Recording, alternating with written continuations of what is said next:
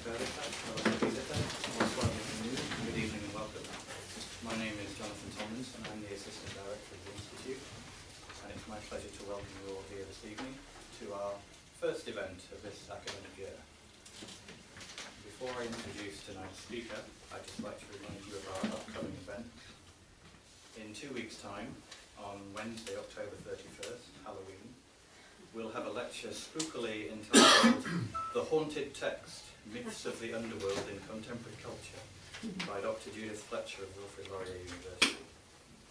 And on Wednesday, December the 5th, Dr. Hallie Marshall will tell us how to shop for books in late 5th century Athens.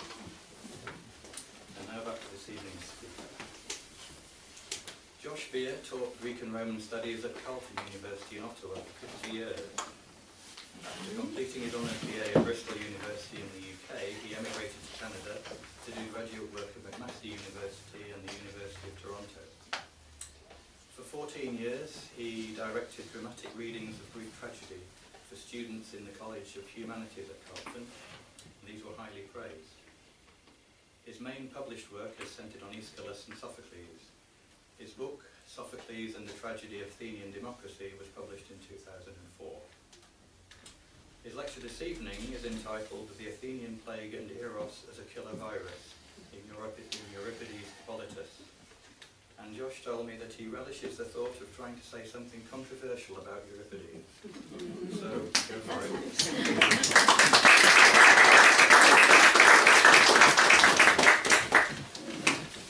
Good evening, thank you very much for coming. I'm absolutely delighted to be here.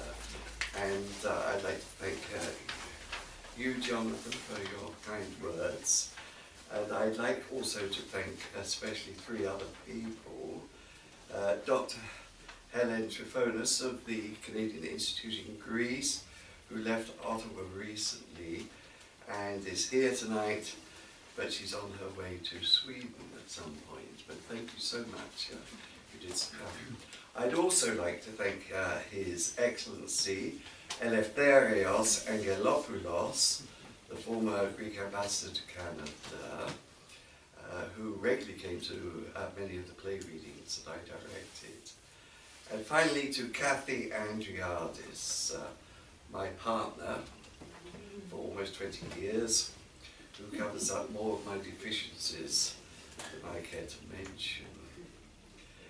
In 1960, as an 18-year-old high school student, I tried with two friends to hitchhike from northern France to Greece.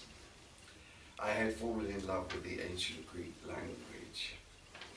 Alas, we never met and reached the land of our dreams.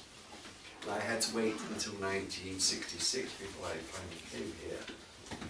I've had many loves in my life, but few can compare with my love of Greece. I hope this lecture about the power of Eros expresses something of my love. My paper runs to about 55 minutes. To make it read smoothly, I have not given line references, which can be provided if necessary. And I ask your forgiveness if I pronounce Greek names the way that may not be familiar to all of you. Okay. In the early summer of 430 BCE, a devastating plague broke out at Athens, and in its first phase lasted until 429. It has been suggested that it ultimately killed as many as a third of the Athenians. In the following year, Euripides produced his tragedy Hippolytus, which won the first prize in the tragic competition at the city Dionysia. It was the second version of the myth he had produced. First had been a failure. The most common term used for the plague in Thucydides, by far our most important source, is nosos, disease, and its cognates, used on 10 occasions, though he employs a stronger term at loimos, pestilence, 3 times. In Hippolytus, the word nosos and related terms are used 24 times, an unprecedented number, before Sophocles' Philoctetes of 409.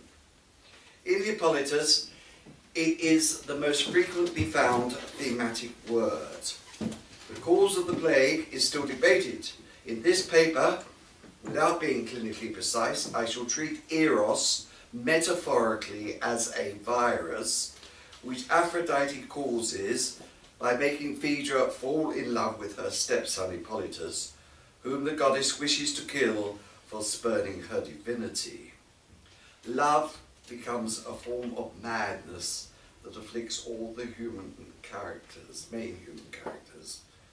Although the characters, apart from Phaedra, do not experience her love sickness, nevertheless their minds all become deranged as the effects of her madness spreads.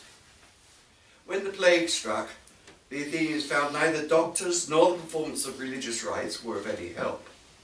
Thucydides himself does not speculate about the cause of the plague, but simply describes its symptoms. Given his statement, however, in Book 1, that in writing his history he will avoid what he calls the fabulous or the mythical, we must assume he believed in a natural cause. This would be in keeping with the attitude of the author of the Hippocratic treatise on the sacred disease, who wrote, "Epilepsy appears to be no more divine or sacred than other diseases, but has natural causes." While ignoring a divine explanation, Thucydides, nevertheless, in another passage, does allow for those who believed in a divine origin of the plague. He makes Pericles, the Athenian statesman, who himself later died from the disease, tell the Athenians after it broke out, "We must endure with resignation what the gods cause, ta daimonia." Since the origin was shrouded in mystery, the historian tells us that doctors and laymen alike were free to speculate on its causes. This statement allows for the Athenians being divided about its cause, some believing in a divine origin and others looking for a natural explanation.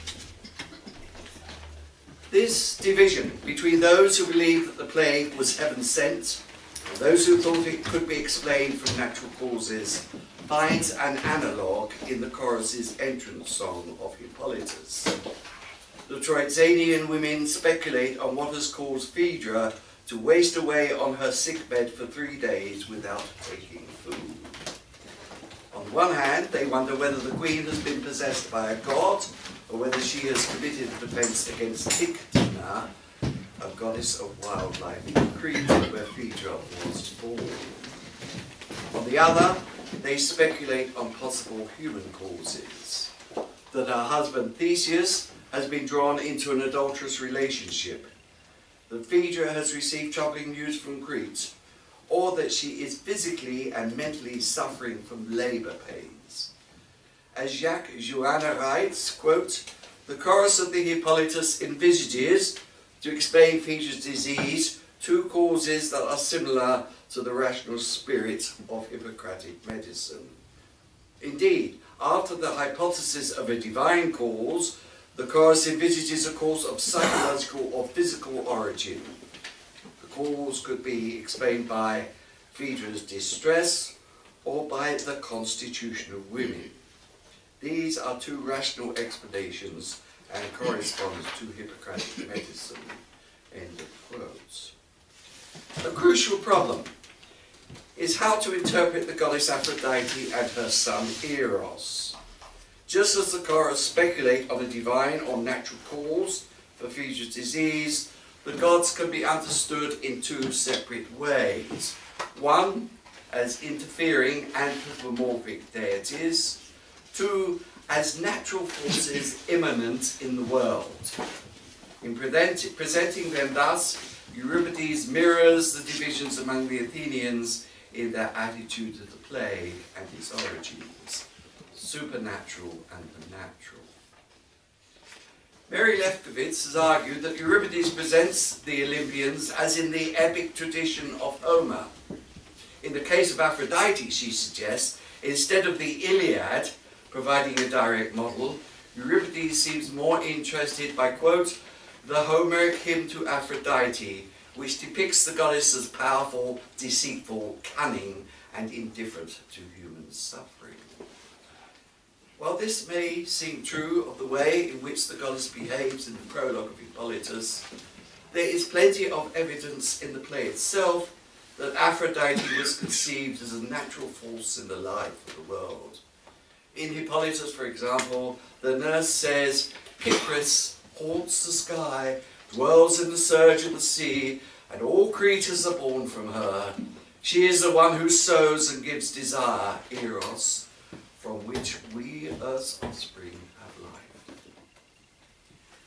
George Gruber once pointed out that the common Greek word for a god, theos, can be the personification of any more than human power in nature, or any force in the heart of man, which is also greater than the individual because it is shared by all individuals. This personification of abstract concepts as theoi is neatly illustrated in the historian Herodotus. When the statesman Themistocles tries to extort money from the Andrians by saying that the Athenians are escorted by two powerful theoi, persuasion and compulsion. To this, the Andrians replied that the Athenians were indeed blessed to have such powerful gods, but there were two useless theoi on their island who wouldn't leave: poverty and helplessness, who can't give what they don't have. Euripides provides many examples of abstractions as theoi: ambition, quality, shame, strife, grief, hope, and even tyranny. As a son of Aphrodite, Eros cannot automatically be placed in the category of a theos as a personified abstract force. In the first Carleton, devoted to the power of Eros, the god is described as the tyrant of mankind, the key holder of Aphrodite's most intimate bedchambers. In most contexts, however, Eros, conceived simply as passion or desire, is used as a force in human nature, not as an anthropomorphic deity. As Phaedra says, "When the passion, Eros, struck me, I considered how best I might bear it. From there then I first kept silence and tried to conceal the disease, nosos." Thus, like the Athenians' reactions to the play, the audience can either view Phaedra's nosos as resulting from an interfering anthropomorphic deity, or as one of life's natural dangers. In his anthropological study, Geoffrey Lloyd says the Greeks classified diseases as follows: divine things, lack of education, love, senselessness, the Greek being anoia, an unbridled tongue, madness, and disorder. With the exception of disorder, all these become applicable in some way to the dramatic action. Only Phaedra displays the full-blown symptoms of the madness of Eros, but when the nurse, as the first caregiver, contracts the disease from Phaedra, passes it on to Hippolytus and hence to Theseus, the disease morphs. They display a form of madness, or at least senselessness, and an unbridled tongue. Hippolytus also shows a total lack of education about Aphrodite's power. Eros, as a disease, first affects the individual through the eyes. As Padel writes, vision is a two-way channel between the inner and outer world. End of quote. It particularly attacks the phrenes, as we know from Homer onwards, in, for example, Hera's seduction of Zeus. The Greeks conceived of phrenes as central to both thoughts and emotions. Although Eros may at first seem gentle, it is a form of madness that distorts both thinking and feeling. The chorus of Sophocles' Antigone well describes Eros' irresistible power. The passage alludes to the quarrel between Creon and his son Haemon, but it could just as well describe the violent exchange between Theseus and his son in Hippolytus. Love invincible in battle, love who falls upon men's property, you who spend the night upon the soft cheeks of a girl, and travel over the sea and through the huts of dwellers in the wild. None among the immortals can escape you, nor any among mortal men. And he who has you is mad. You wrench just men's minds, frenes, aside from justice, doing them violence. It is you who have stirred up this quarrel between men of the same blood. Victory goes to the visible desire that comes from the eyes of the beautiful bride, desire that has its throne besides those of the mighty laws, for irresistible in her sporting is the goddess Aphrodite. Hygeia, health, is the opposite of nosos, but for metrical reasons it is rarely found in tragedy. And the one occasion it occurs in Hippolytus will be mentioned below. In Hippolytus, since Phaedra's illness takes the form of a madness, a more common antonym to nosos is sophrosine and its cognates, which are found 18 times, more than in any other extant Euripidean tragedy. If we see the action of the tragedy in moral terms, sophrosine's meaning becomes ambiguously complex and is variously translated as temperance, moderation, virtue, and even chastity. Its etymological meaning, however, is safe-mindedness.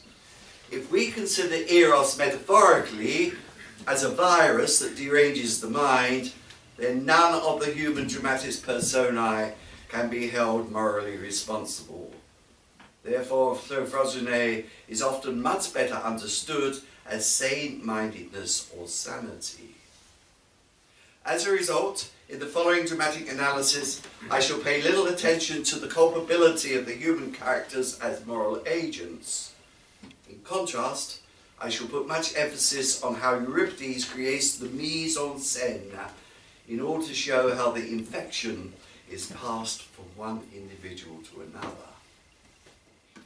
The twofold structure of the play's prologue sets up a sharp division between the diseased realm of Aphrodite and the clean air of the countryside, the realm of Artemis. Let us look at this structure before considering the initial mise en scène. The opening words of Aphrodite establish the ubiquity of her power and fame among mortals and gods.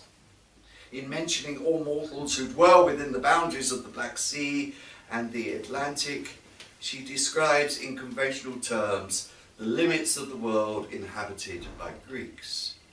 She will brook no slight to her godhead, but will trip up those who do not honour her. The verb stallo, to trip, forms a leitmotif, connecting all the main characters, Phaedra, the nurse, Hippolytus and Theseus. Ironically, it will be used again in the prologue by Hippolytus, when after his attendant is about to warn him to pay homage to Aphrodite, he cautions him not to let his tongue slip up. More significantly, it is used later by the nurse in the form of an aphorism to Phaedra about Hygeia, health. They say that unbending regimes cause more slips than pleasure and are more hostile to health.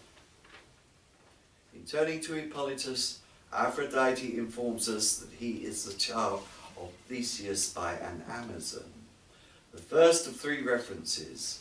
Amazons were peculiarly unsuited to a Greek conception of civilized life, and later Hippolytus's illegitimacy will be given focus.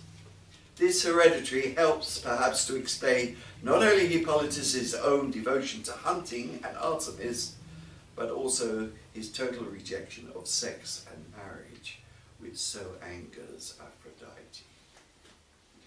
After Aphrodite's harsh words of how Phaedra will be the instrument of her revenge, the emphasis falls on the process by which the virus Eros attacks its victim.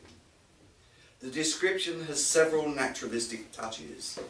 Hippolytus visits Athens to attend the mysteries. There Phaedra first sets eyes on him and is overcome by Eros. The strength of the virus's attack on Phaedra is shown by the repetition of the word Eros 5 times in 13 lines, though none of the household knows the nosos, which is destroying her. While in Athens, Hippolytus is protected from Phaedra's disease because they never actually meet. But as the play opens, Theseus and Phaedra have taken up residence in Troezen. As Aphrodite sees Hippolytus returning from the hunt, she withdraws. In the following section of the prologue, we are at first transported imaginatively away from the cruel vindictiveness of Aphrodite, out of the polis to the idyllic countryside where Hippolytus has been consorting with the goddess Artemis. Hippolytus and his attendants are just returning and take up a position near a statue of Artemis away from the central door of the Scaenae. After the spoken iambics of Aphrodite, the sung lyrics of the huntsman in the form of cult prayers to Artemis ring in the changes of atmosphere. Hippolytus addresses Artemis as Urania, a term more usually used of Aphrodite at Athens, where there was a cult to her. This may suggest that in keeping with his birth by an Amazon, Hippolytus is unfamiliar with normal polis life. After the prayers, Hippolytus offers a garland at Artemis' statue. He brings this garland woven from a pure meadow, which, quotes, reverence makes fertile with dewy rivulets for those to pluck, in whom nothing is taught, didacton, but sophrosine is naturally inherent in all matters for all time. End of quote. As Lloyd said earlier, the Greeks regarded lack of education as disease. Therefore, the audience may wonder about Hippolytus's sophrosine. In fact, Hippolytus is in a liminal space between sanity and madness, and he is about to move from the pure air of Artemis's countryside into Aphrodite's diseased house. 3 things are emblematic of this change. First, he dismisses his companions in the hunt. Secondly, in putting the garland woven from a virgin meadow on the statue of Artemis and walking away, he is severing his connection with the goddess, leaving himself without her protection. The very act of this change in his costume is a harbinger of a change in his fortunes. Hippolytus's third act is the most ominous of all, and this is given special prominence by the dialogue with his old attendant. When this retainer tries to teach him to pay his respects to Aphrodite, whose statue lies nearby, Hippolytus not only spurns the advice, but retorts, "No god satisfies me who enthralls at night." Shortly thereafter, he will walk blindly into the dark interior of the house, where Phaedra, the vector of Aphrodite's deadly virus, lies stricken on her bed under the crippling effects of the disease. As Aphrodite had ominously declared earlier when she saw Hippolytus approaching the house, he does not know that the gates of death lie open, and this is the last daylight he sees.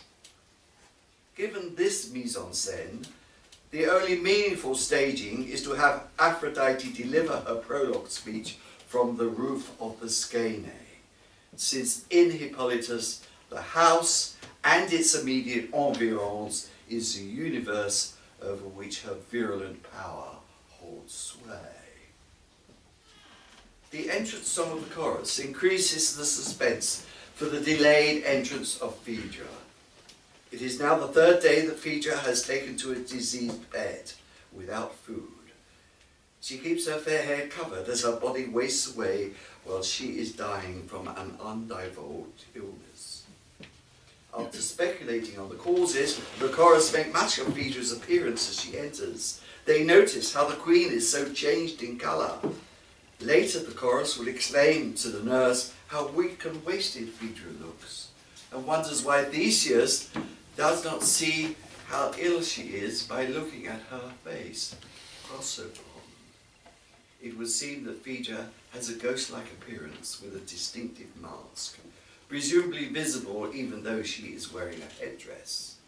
The verbal stress on her appearance may well be to ensure that the whole audience, given the size of the theatre, are aware of the details if they are not visible to all. When Phaedra and the nurse finally enter, Phaedra is seen lying on her bed.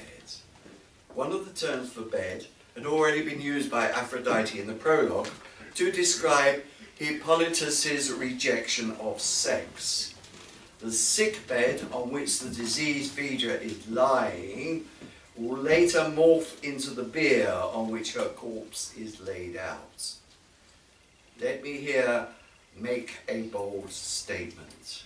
The bed bier is not only the most dominating visual image of the tragedy, but it becomes, as it were, almost a character in its own right and takes on a life of its own. If my calculations are correct, the bed bier is on stage for more than 2/5 of the play, longer than that of any single dramatis persona. As Melissa Muller has written, objects in certain situations instigate acts independently of their maker users and thereby acquire a kind of animacy. In tragedy, beds can have multivalent meanings. The bed never indicates a restful sleep, though it can suggest a diseased and nightmarish one, as in Euripides' play Orestes. Where it indicates marriage, it is most commonly allied with death and or adulterous sex. In Sophocles' Trachiniae, for example, Pericles is sent irely home to share Deianira's bed on which his wife kills herself. Later, Heracles is carried home on a stretcher near death. Disease, marriage and death and false tales of adultery, all these are embedded in the text of Hippolytus. In Hippolytus, Phaedra has taken to her sick bed because she wants to die from her disease rather than reveal her adulterous feelings for Hippolytus. When Phaedra first appears on stage, her bed signifies that her disease is being exposed to the public and not confined to her chamber. In the entrance song of the chorus and first episode of the tragedy, although the verbal images are mainly of Phaedra's sick bed, the theme of adultery is never far removed from the bed imagery, as when the chorus wonder whether somebody is seducing Theseus into an adulterous relationship. The connection between imagined adultery and the marriage bed will become increasingly prominent as the plot progresses. It is part of the diseased atmosphere created by Eros. The first verbal exchange between Phaedra and the nurse takes the form of a lyric duet. This use of recitative helps to create an uneasy tension as the nurse becomes increasingly frustrated in trying to discover the hidden cause of Phaedra's disease. When Phaedra demands that her headdress be removed and her hair let loose, it seems that she will reveal her passion for Hippolytus as she goes into a fantasy about hunting in the woods and on the mountains. But Euripides teases the audience's expectations by dwelling instead on the effects the virus has on Phaedra's mind and then thwarting them. Although she has become temporarily totally unhinged, suddenly Phaedra's flight of fantasy passes and she demands that her head be covered again. The madness comes in fits and starts. As a result, the nurse has accomplished nothing, and the audience knows no more of how the plot will be worked out than they had learnt from Aphrodite in the prologue. All that has happened is that the audience has experienced the agony of a woman lying on a sick bed in the throes of a deadly disease. In view of the events of the previous 2 years of the plague at Athens, how would this spectacle have registered on the minds of the audience, many of whom would have witnessed almost too recently and too close for comfort the sick and dying on beds in their own homes? Being urged by the chorus to apply more pressure, to learn the cause of Phaedra's illness and her mind's wanderings, the nurse resorts to the spoken word for a more pragmatic approach, in which she suggests that Phaedra will betray her children and benefit the illegitimate Hippolytus if she dies. The sound of Hippolytus' name elicits a cry from Phaedra, which allows the nurse to press her suit further. From her response, we learn that a miasma has taken control of the queen's mind. Phaedra sees herself as ritually unclean, and so contact with her is dangerous. Although she has not done wrong physically, her mask and costume have already revealed the diseased state of her being.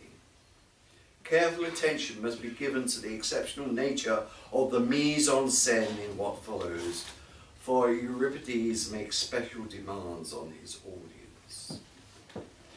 In a final effort to draw the queen out about her illness, the nurse seizes Phaedra's hands and knees in an act of supplication and won't let go until Phaedra promises to grant her request. Normally, a suppliant would either cling to an altar of a god or grasp the hand and knees of someone with power of life and death over them to invoke their protection, as say a fallen warrior before his enemy, or like Priam in the Iliad asking Achilles for his son Hector's body to be returned for burial. The nurse is in neither situation, and if anything, it is Phaedra who needs protection. In grasping the hands and knees of a woman on a sickbed, the nurse perverts the act of supplication, and in so doing makes contact with the diseased woman. Those who attend the sick, like the nurse, are the most likely to expose themselves to the contagion of the ill person, as Thucydides informs us. The effect on the nurse of learning of Phaedra's illness is immediate. She collapsed both mentally and physically, almost as if she's going to die. Her final words sum up the virulent power of Aphrodite. I will cast down my body, and by dying be rid of life. Farewell, I no longer exist. For those who are sane-minded, sophrones, unwillingly desire what is wrong, but do so nevertheless. Cypris is not simply a god, but something greater than a god who has destroyed this woman here, and me, and the house. To add to the confusion, the chorus immediately break out into dogmiacs, a lyric meter expressing extreme emotion, and their fear for the future for both Phaedra and the house. They too recognize the baleful influence of Aphrodite in whatever fate awaits the poor child from Crete. The nurse's actions present a staging, come dramatic problem that cannot be ignored, but which has not been seriously addressed by scholars. Where is the nurse during the long speech of Phaedra that follows? And why is she where she is? To say simply that the nurse collapses is inadequate, since her last words implied that she has either died or fainted from shock. And if there is a collapsed body of a nameless slave on stage, an unprecedented act in the Greek tragic corpus, we want to know what is happening. Lying on stage unmoving, without an explanation being given, will mean that the nurse is likely to upstage Phaedra during her following monologue. To understand what is happening, we must begin with Phaedra. Earlier, before divulging the cause of her illness, Phaedra had been bedridden. When the cause became known, a great burden is lifted from her shoulders, as is witnessed by the very reasoned speech she makes after the nurse has collapsed. In this speech, Phaedra gives a rational and moving account of the noble values by which she tried to govern her life, realizing how easy it is to fall short of them and how women especially become objects of hate. She curses the woman who first disgraced her marriage bed by committing adultery. When she succumbed to the wound Eros inflicted, Phaedra tried to hide it and to overcome her insanity and noia by sensible thinking, pos sophrosyne. But Aphrodite proved too strong, So she resolved to die and preserve her family's reputation rather than be shown a disloyal wife. It is almost as if, with the veil of secrecy lifted, Phaedra's virus has gone into remission. To make such a long rhetorical speech on a sickbed, leaving aside the physical demands on an actor in so large a theatre, would be strange, to say the least.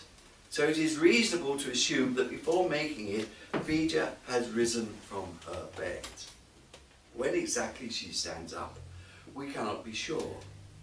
But it would make dramatic sense for her to rise after she has made the nurse let go of her hand and knees by promising to reveal the cause of her sickness, and then shortly thereafter for the nurse to collapse on the bed.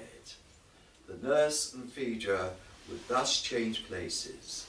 Since the bed has been contaminated with Eros' virus, the nurse's falling on the bed will be a further indication for the audience that she has succumbed to the baleful power of Aphrodite. Up until the disclosure of Phaedra's illness, the nurse's role has been conventional as far as those of nurses go in Greek tragedy, mainly to act as a foil by providing important information and, when necessary, support. What happens next is one of the great surprises in tragedy. Long ago, Bernard Knox informed us that the nurse's role is longer than that of both Phaedra's and Theseus's, being second only to that of Hippolytus. What kind of nurse is this? In what follows, it is the nurse who becomes the active vector in transmitting the Eros virus to Hippolytus. Having, as it were, recovered from her fainting spell, the nurse begins her speech by claiming that her reaction to Phaedra's misfortune had been ignorant, and among human beings, second thoughts are somehow sophoto. The meaning of these words has been much discussed, but they are best taken as a Euripidean marker to the audience that the nurse will be different from the conventional tragic nurse she was before. Unbeknown to herself, this resurrected nurse has become Aphrodite's form. Whether wiser rather than cleverer, therefore, is a more appropriate translation for the comparative adjective sophotoi may be doubted, for her arguments will be full of sophistic rhetoric, neatly eliding in her recognition of the power of Eros, that Phaedra's love is adulterous, and some might think incestuous. Phaedra had realized earlier that since she could not overcome Aphrodite, death was her only recourse. Now the nurse claims, irrationally, as will be shown later, that she has a pharmakon, a drug to cure her mistress's sickness. But this drug will prove to be a deadly poison, not a cure. The nurse's argument in this speech is not so much one of a caring minder as one of a dangerous quack. As Cossack writes of the nurse, the remedy she proposes to resolve Phaedra's situation looks neither to 5th century medical procedures nor to traditional religious methods of prayer and sacrifice for its justification. Instead, the nurse's remedy belongs to the realm of magic. At 478, she mentions incantations and words of enchantment. At 509, she speaks of love potions and potions of enchantment, which require such clearly magical ingredients as hair from the beloved's head or some piece of his or her clothing. None of these remedies are ever suggested in the Hippocratic corpus. Indeed, these are exactly the sort of treatments the rationalist healer is determined to condemn and avoid. End of quote. Aphrodite causes the nurse to lose contact with reality, and she betrays a lack of sanity. Later, having returned to her senses after failing to win Hippolytus over to her immoral scheme, she will recognize this. My desires were ill-founded in searching for cures for your illness. If I had succeeded in truth, I would have been counted among the wise. So forth. I was not sane-minded. Uc et so frondum. Phaedra tries to oppose the immoral, tries to oppose the immoral proposal of the nurse, but she is debilitated by her sickness and her resistance lags. More reluctant than willing, she allows the nurse to try her love charms, although realizing that her soul is yielding to Eros through the nurse's shameful persuasion. At the end of their dialogue, the nurse, with a prayer to Aphrodite, departs into the house. But does she enter the Skene alone? She is clearly going in to confront Hippolytus in some way, because she claimed for her drug to work, it is necessary to get a token from Hippolytus, a lock of hair or a piece of his clothing. During this exceptionally long first episode between Phaedra and the nurse, the sick bed has been on stage. This is an appropriate time for it to be taken off and to serve as a further sign of the peril Hippolytus is in. When earlier he first entered the diseased house, Phaedra was on her sick bed. Now that he is in the house, the nurse, the new vector of the disease, and the sick bed are, as it were, tracking him down. The first choral ode marks a critical turning point in the tragedy as a note of violence is struck before the dramatic action begins to focus on Hippolytus. In the ode, the turbulence Aphrodite and Eros cause are captured by imageries drawn from war and pillage. Deceptively, Eros, under the appearance of pleasure, makes war against his victims. The bolts of Aphrodite Eros shoots are stronger than fire and even the stars. Humans are deranged in worshipping at Olympia and Delphi without acknowledging Eros, the tyrant lord of human beings, who holds the keys to Aphrodite's bedrooms and who wreaks havoc among lives. As evidence of this, the chorus alludes to the violence of Pericles in his destructive rape of the virgin and unmarried Iole, or the lightning-struck marriage of Semele to Zeus. Following the ode, Phaedra, eavesdropping at the Skene door, tells the chorus of the disastrous events inside, as the nurse fails in her attempt to persuade Hippolytus to reciprocate Phaedra's feelings. He denounces her as a procuress and a betrayer of her master's marriage bed. This is the first time the term lekos has been used of the bed since the chorus's entrance song, when the chorus, in a double image of words for bed, coited together with lekos, wonder whether some woman has seduced Theseus. Koite has been the main term to describe Phaedra's sickbed. Now that the sickbed has left the stage, the emphasis falls more on the marriage bed. Phaedra's eavesdropping at the Skene door is also an exceptional scene, but critics have signally failed to suggest why Euripides has adopted such a remarkable piece of stagecraft. We saw in the prologue how Aphrodite commanded the Skene, and Hippolytus passed from the purity of the open meadows into the infected house. With the nurse accosting him in the house, he is within the grasp of her diseased presence. To ensure that the audience do not misunderstand the significance of what happens within, the dialogue continues outside as Phaedra retreats from the door and the nurse enters, pursuing Hippolytus as he claims that he cannot keep silent before he is heard. While he tries to flee the nurse's contagious presence, she grasps at his hands and then clasps his knees in supplication. Successful earlier with her corrupt attempt at supplication with Phaedra, she now fails to win over Hippolytus. In both cases, however, Aphrodite's deadly work has been done, for by contact with the nurse, however fleeting, Hippolytus is contaminated with the Eros virus that deranges his mind. We learn from Euripides' Orestes that an uncontrollable tongue is a disease. Violent denunciations of women are certainly not foreign to Greek literature, and Euripides was satirized by comic poets for misogyny. Hippolytus' reply to the nurse in rejecting her plea for secrecy became notorious. My tongue swore, my mind is unsworn. The tirade Hippolytus now launches against women, however, in its abusive vitriol, is so over the top as to be almost comic.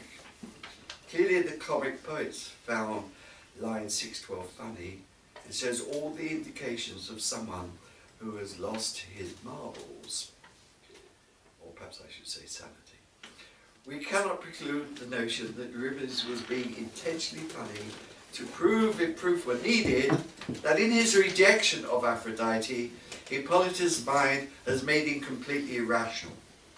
Moreover, in asserting that Zeus should have found another means for the procreation of the human race rather than women, his speech becomes not simply his own rejection of Eros, but a bitter denunciation of everything Aphrodite stands for.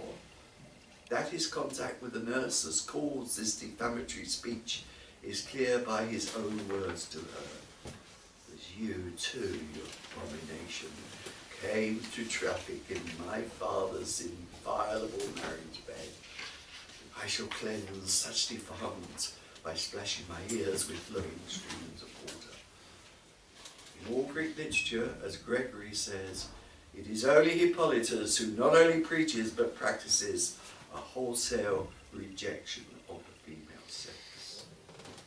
The denouement of his vitriol will be precisely what Aphrodite intends, the death of both Phaedra and himself, so eloquently expressed by Phaedra's anger and departing words to the nurse as she leaves to kill herself.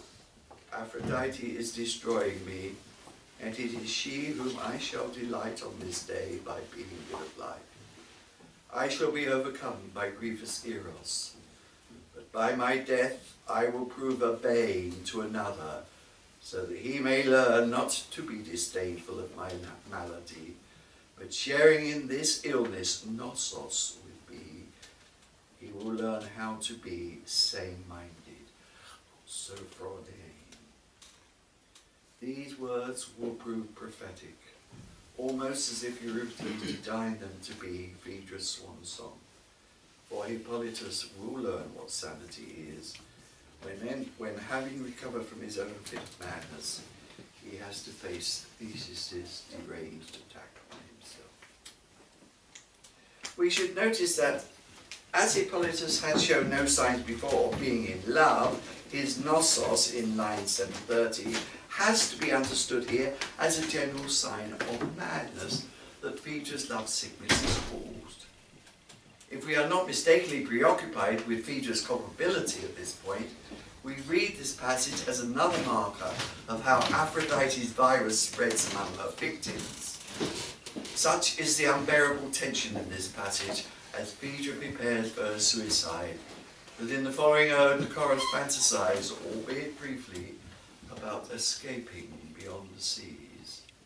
They then trace the fateful passage of Phaedra from Crete to Athens to mainland Greece, causing the dire workings of Aphrodite on her which lead to her suicide.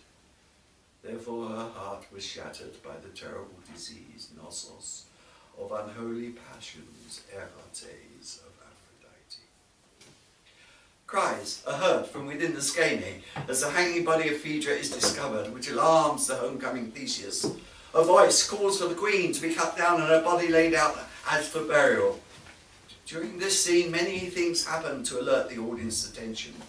Theseus' arrival is the first entry from the countryside since Hippolytus in the prologue. As a consultant at an oracle, Theseus is wearing a garland, as was his son earlier. On hearing of Phaedra's death, the king casts it off.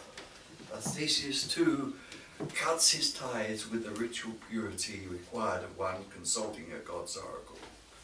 As in the case of Hippolytus leaving the garland on Artemis' statue, Theseus' act foreshadows that his life will be irreparably changed. The house over which Aphrodite has taken control admits of no happy homecoming or rejoicing. When Theseus calls for the doors to be opened, the echo claimer is rolled out from inside. the Skene revealing Phaedra's body.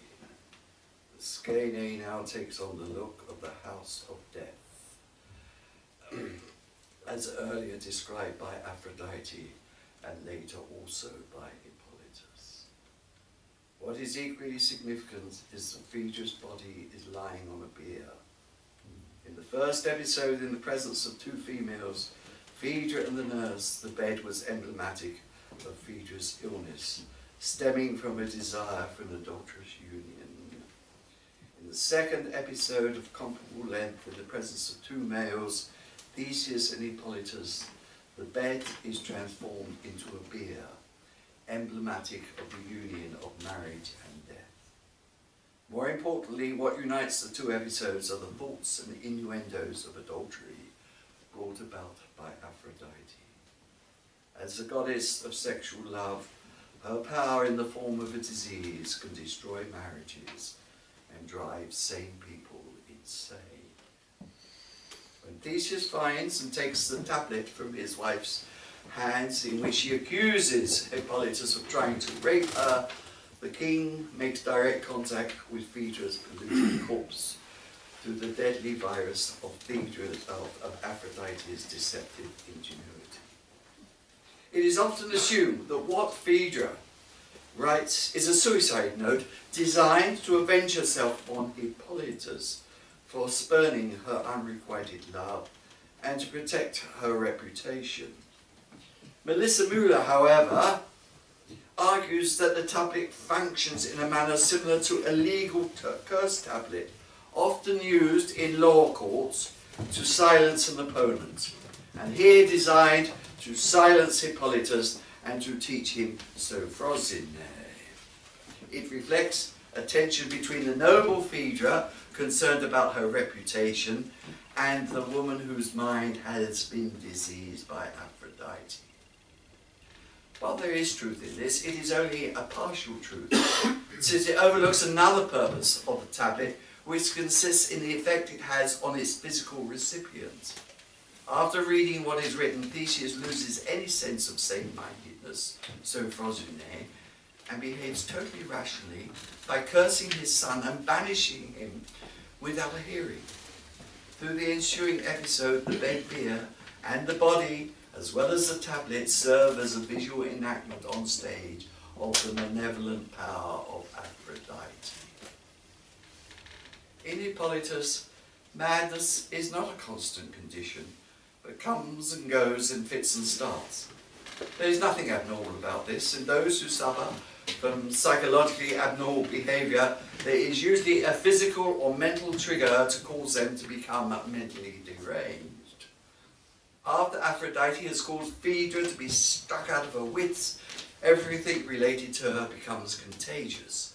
Thus, after the nurse has touched Phaedra in supplication and learns of her illness, she shows all the signs of a mental breakdown before collapsing onto Phaedra's sick bed. When she comes to, the speech she makes is full of suggestions for irrational magical cures. Unlike the honest nurse earlier, this new nurse speaks with a lying tongue, having learned the deceptive arts of Phaedra. Later, after her approach to Hippolytus on behalf of her lovesick mistress has failed, she recovers her sanity sufficiently to recognise her mistake, but not before she has ensured the death of Phaedra, and in so doing has destroyed her own raison d'etre as a nurse, whether she actually lives or dies. Hippolytus shows similar symptoms of madness when he fails to escape the contagious supplication of the nurse and makes a speech not only in denunciation of women as a sex, but of Aphrodite herself.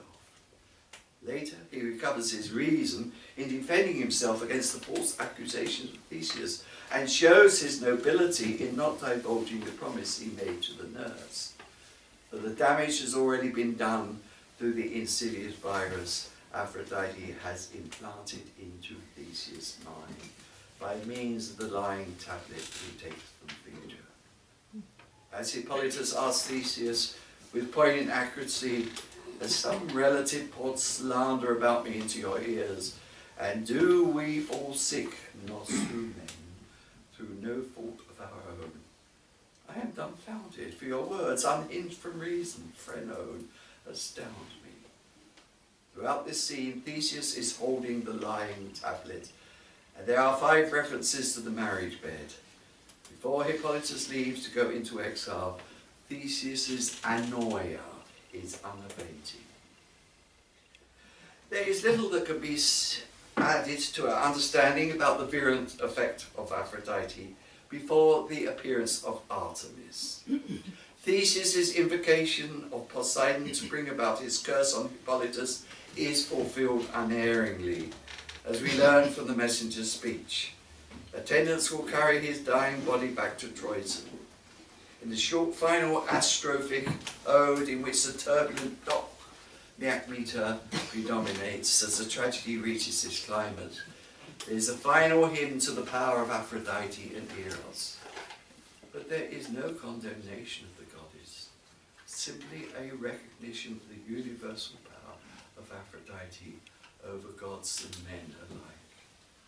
Its purpose is to stress that, like her or not, she is an amoral force, and that if her power should prove virulent, her wayward offspring Eros can strike down all and sundry without regard to status or moral character, much though the human dramatis personae themselves may be preoccupied with such matters, and I would add many modern critics. If the last ode turns the audience's attention away from the dying Hippolytus to Aphrodite, then the arrival of Artemis on top of the Skene as a deus ex machina comes as all the more of a surprise. Although such is the law that prevails among the gods that they do not interfere with the actions of other deities, and so she cannot save Hippolytus from dying, nevertheless Artemis as a virgin god and one represented the pure air of the countryside, appearing on the roof of the house, signifies to the audience that the plague caused by Aphrodite is finally over. Life can return to normal, at least temporarily, until Artemis decides when to have her revenge by attacking one of Aphrodite's favourites. Artemis is no more forgiving than her enemy, but we should not simply judge her, since Euripidean gods, as I have said, can also be regarded as amoral powers. In this pitiless world, the gods are like high-tension electric wires. You touch them, and you get fried. It is left to Hippolytus and Theseus to find whatever human comfort there can be. Gods, in the form of plagues, cause indiscriminately both sickness and death. In his book, The Theatre and Its Double, the influential French theatre theorist Antonin Artaud denigrated the Western theatrical tradition for putting too heavy reliance on the spoken word. Instead, he would place a far greater emphasis on a theatre without much scenery, but in which the mise en scène is crucial. As he writes, speech in the Western theatre is used only to express psychological conflicts particular to man and the daily reality of his life. But the domain of the theatre is not psychological, but plastic and physical. And it's not a question of whether the physical language of theatre is capable of achieving the same psychological resolutions as the language of words, whether it is able to express feelings and passions as well as words can, but whether there are not attitudes in the realm of thought and intelligence that words are incapable of grasping, and that gestures and everything partaking of a spatial language attain with more precision than words. Artaud does not condemn the works of a Sophocles or a Shakespeare because they are too wordy.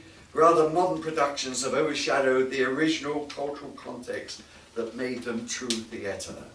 Theatre should not be seen as a work of art, but as an integral expression of a culture. In the above essay, I have tried to recapture some of the original mise en scène of the Hippolytus, in which the placement of the gods on the roof, the physical gestures of the nurse, the appearance of the bed bier, etc., have meaning beyond the scope of any nous of words. Artaud spends a whole chapter comparing theatre to a plague. The theatre, like the plague, is a crisis which is resolved by death or cure, and the plague is a superior disease because it is a total crisis, after which nothing remains except death or an extreme purification. These ideas, I believe, come close to the theatre the Greek tragic poets created, as illustrated by Euripides Hippolytus. This paper has been written partly in protest against trivializing the significance of Greek tragedy by those who would put characterization in the foreground of its interpretation, rather than focusing on the turbulence of its world, in which we humans may seem to be, in the words of Sophocles, no more than phantoms or a dream of a shadow. Thank you.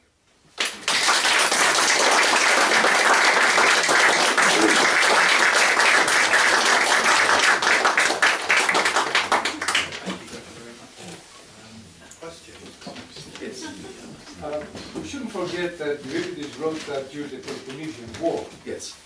So in that case, can we say that all these infections, deaths, disasters symbolize the disaster that war brought to Athens? Well, I mean, undoubtedly. I mean,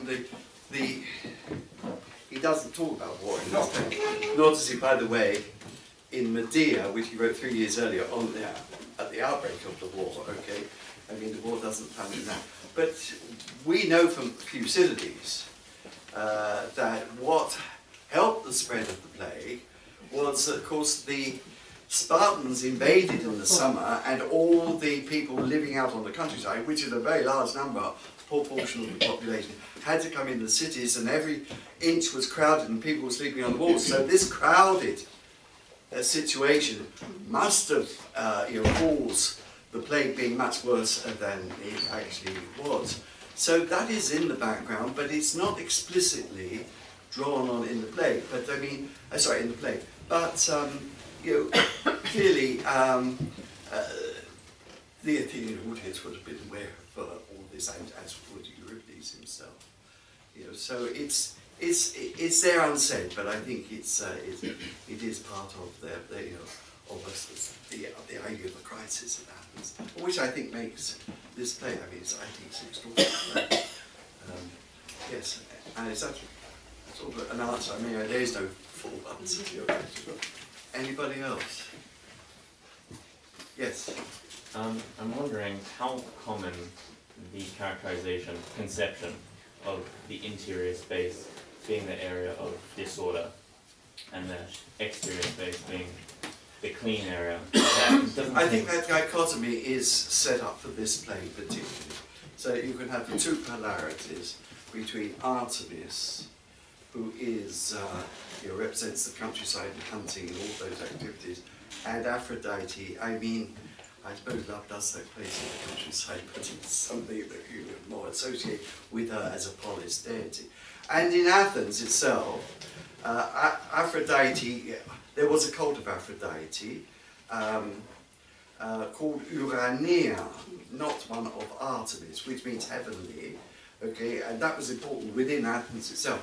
Also, one of the things I think you should notice about this, I don't have time to dwell on, that the idea of Phaedra, which means persuasion, was a god herself closely associated with Aphrodite, because Phaedra in ancient Greek does not simply mean verbal persuasion, but if you see a beautiful body in front of you, that is a form of persuasion. So Phaedra also has erotic associations. But on the other side as well, Phaedra was associated with the democracy, you see, because the power was spoken first. But I mean, Artemis is important. Well, there was a cult of her out in Brauon, outside of Athens. But I mean, I think this dichotomy, if I is specifically set up for him in the play, but particularly by the division of the prologue between Aphrodite's speech and then the huntsman returning and that part. By the way, if anybody doesn't know, the prologue means in Greek everything before the entrance of the main chorus. Okay. Any others? Don't be shy. I'm the only one who's shy. Yes, that's me. Yes, it's not really a question, it's just an expression of my appreciation. Listening to a lecture by Professor Bier after 40 years. I was at Carleton, and we spent so much time together. The only thing that comes to mind is, yes, after seeing the theme of the lecture, I tried to work out some bibliography to make an intelligent comment or question. I couldn't reach 1/4 of what you just mentioned. All that comes to mind is that the ancient Greeks, through their lyric songs, knew exactly the force of Eros. And oh, absolutely. In Sappho, I mean, I didn't have time to trace all, but from Homer onwards and through the archaic poets, and you know, and particularly the way in the archaic poets, Eros comes in through the eyes. Okay, the eyes are, you know, the mirror of the soul in some way, one might say, but this is Phaedra sets eyes on Hippolytus, and she's a I remember a short one from that time. I didn't find it recently. The one that talks about Eros poten rhodasin. Yes, okay. Θυμωμένη μέλη τα νουκίδε. Τρωθείς των δάκτυλων ολόλαξε. Yes, good. Μάτερ πονώ και αποθνίσκω. Άδε είπε. Okay. Ή δοκείς πονούσι το κέντρο της μέλιτας, όσο Έρος δοκείς πονούσι όσοι σύβαεις. Right, well, I'll let you translate that. Well, Eros was in a garden with roses, and he didn't see a bee, and this bee Oh yes, the bee stung is him. very much connected. So he ran off to Cytherea, or Kypris, as you mentioned, the two myths, either from Cyprus or from Cythera, depending where we want to place Aphrodite's birthplace. And running, he said, "Mother, I'm dying. This flying monster bit me, and it's lots of pain." And then she said, "If that small kendro, that small sting, hurt you, imagine how much people hurt that you hit with your arrows." Yes. This is a lyric from Anacreontia, I remember. Anacreon? Yeah, Yes. Okay. I have forgotten. I'd overlooked that one, but very well. Thank you for bringing that to my attention. Thank you. Anybody else? Yes. So what is the connection between the plague and Eros? What is, well, the point is the plague is, as I said, Euripides is using the plague as a metaphor for love, because love is a form of disease and madness. That's what I stated very well. I mean, I don't want to get into anything personal here, but I have felt the madness of Eros in my life. You know? Yes. So I have a point of clarification and then maybe a question. For the clarification, you said that this play was produced somewhere around 428, and that it was a second go at this theme. So when was the first go, and if it was prior to the plague, doesn't the second go around for this play and this theme lose some of its interest if it was originally written prior to the plague occurring? Yeah, that's a very good question, and the thing is that we only have, you know, fragments left of the play. 99% of people believe that that play was earlier, though a couple of scholars, there's always dissenters, think it might have come later. As far as our evidence goes, in that earlier play, this is why Euripides gets a bad reputation among comic poets at times, is that Phaedra had openly propositioned Hippolytus, whether the gods were involved in that or not. Now we know of no other tragedy where a famous playwright put on a second version. Okay? We do hear that Aristophanes rewrote his clouds because the first one had been unsuccessful. We've got the revised version, but we have no evidence was put on. We never hear of anything to do with with the tragic playwrights. Now, a later commentator who's writing 200 years later says that because he was rankled by the lack of success of the first version, that he put on the second version. But Jasper Griffin, a famous classicist at Oxford, says that, you know, he got a lot of flack from the Athenians before, and he never bothered to rewrite any other version, so why should he do now? What I am suggesting in this, implicitly in this, is that he needed a myth that could give him an appropriate metaphor to deal with the plague, and it was the plague itself that gave him the idea, I've got to do something about this plague, okay, because it's affecting all our lives. And of course, in one sense, when he puts on this play, the ending is in one sense optimistic, because when Artemis appears on top, it implies that the plague is over, and therefore it is a sense, you know, if the Athenians were feeling this, then, you know, it's over. And they were, and the first 2 years it was over. Unfortunately, the following year it returned. You know, so it wasn't over, but he was possibly, you know, going into the sort of the idea of euphoria, that there is an implicit, I think, happy note of this, you know, in spite of all our suffering. What's it, partly to this lady's earlier question, I mean, how would an audience, here you've got, we don't know exactly how many in the theatre, but let me just say 10,000, it may well have been more, it might have been slightly less. But when you've got a play where the bed, in some form or another, is dominating stage property, dominating more than the human characters. And how many people, I mean, if you read Thucydides' description, I mean, attitudes to life changed. People abandoned the worship of the gods. Some gave them over to a carefree life because they knew they were like, you know, today might be dead tomorrow. People turned to superstitions of all sorts of things like that because nobody really knew. And the doctors themselves could not help find a solution, you know, a cure for the plague either. So I think you see here, I think he's seized upon this in the bed image, making it dominant to give this sort of feeling of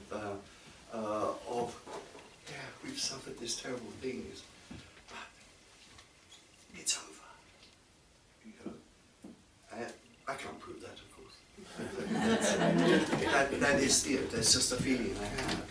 Yeah, but nobody, as far as I know, has taken up this idea that he's using Eros as a sort of disease virus, you know, for the plague, as a metaphor for the plague. Yes?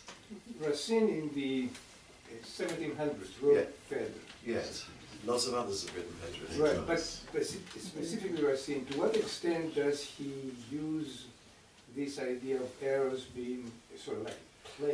It's very different. It's a very different play, really, in Phaedra. I mean, you've got double loves and things like that going on. He's playing games, and he does play compliment to Euripides and sort of that. But really, in the sense that modern scholarship has got hold of these things from the late 19th century onwards, I mean, he's using imaginatively as a you know, as a playwright himself. It's a sort of creative plagiarism, which I think most writers use. You know, Shakespeare used a lot of creative plagiarism, and so did Euripides, and so did Sorry. In fact, I think every time one of these playwrights wrote a play, the other one says, I'm going to take that, I'm going to do something different with it. You know, I think it becomes a game among them. Yes? Yeah, thank you for a very interesting talk. I would like to ask whether the theme of nosos appears as attached to other characters besides Phaedra, and then also. Yes, well, it does. It attaches to all of them, all the main characters, and with the exception, I don't think the word nosos itself is referred to of Theseus, but what is said of Theseus is that you are struck out of your wits and you're full of annoia, senselessness. So, but in the others, you see, I mean, the nosos, and it is said very poignantly, as I think I mentioned one place, of Hippolytus, that we are diseased. I mean, and he uses a plural there, which is often taken as being a poetic plural, but it could possibly refer to both his father and himself, because you see, poetic plurals are very common in tragedy for magical reasons, and sometimes you can't quite tell whether it's meant to be a poetic plural or a genuine plural. Yes, and connected to this, whether then what we can say about the identity of this disease caused by Eros, because it seems to me that in its contagiousness, it changes its identity. It certainly does. Well, disease often do morph. I mean, the point is, I'm saying that the heart of, as in the passage quoted from Antigone, okay, it is a form of madness. I mean, Sophocles makes the chorus sing quite specifically, and it affects everybody, gods and men. I mean, in some passages, in fragments, both of Euripides and of Aeschylus, for instance, it is Aphrodite that controls the whole workings of the universe, even Zeus, because Zeus can be subjected to her power, because we are products of sex, whether we like it or not. You know, none of us would be here without Aphrodite. I mean, I worship her.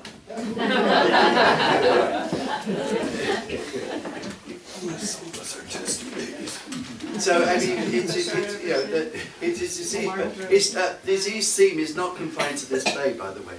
Philoctetes produced about 20 years later.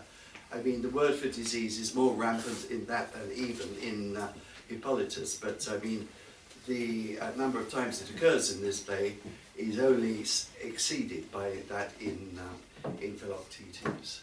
More questions? Well, we can continue the discussion more informally over a glass of wine. Before we thank Professor Bier again, I'd like to remind you that those of you sitting on folding chairs, when you get up, please fold your chair and put it up against the bookshelf so that we have space. Thank you again. Thank you.